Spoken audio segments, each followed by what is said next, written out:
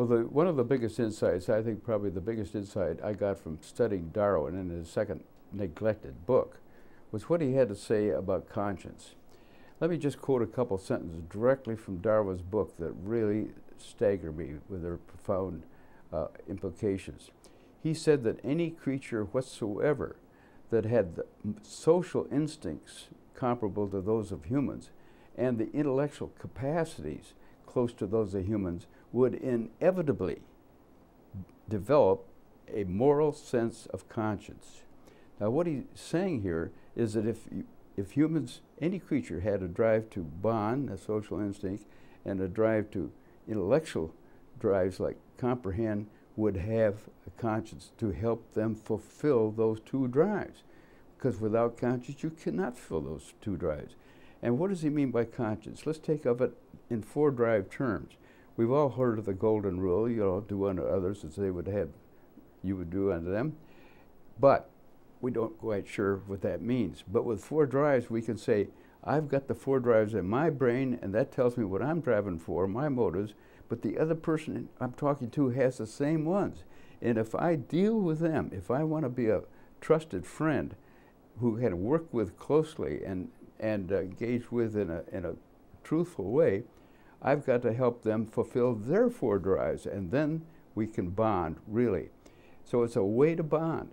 And what you have to do is practice things that we all do. You know, help them to acquire, well, help them develop their competencies to be productive. Help them develop their competencies. The drive to bond, well, you have to treat them honestly and not lie to them, and keep your promises and not break your promises. The drive to comprehend, again, you have to tell them the truth and not falsehoods, not mislead them with bad information. Drive to defend, well, gets tough, you're there to back them up. You're there to help them defend their properties in their own body.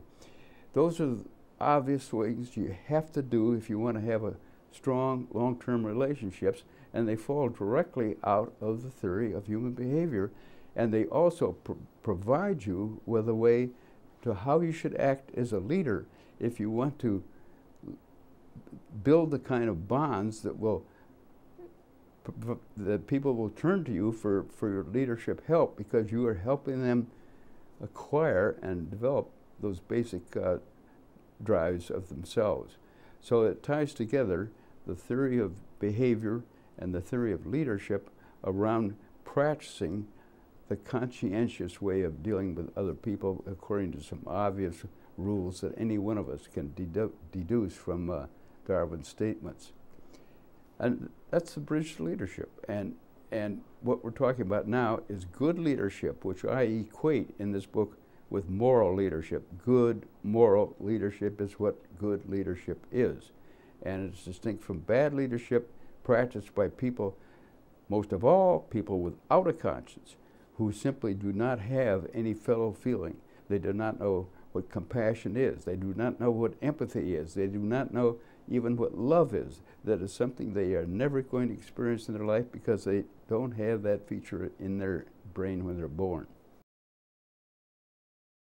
We all have the potential to be leaders because we have these brains that judge situations in terms of these four basic criteria and try to figure out how do we respond to fulfill those drives for ourselves. And if we're successful in doing that, people will begin to pay attention to us and say, well, this person seems to know where they're going.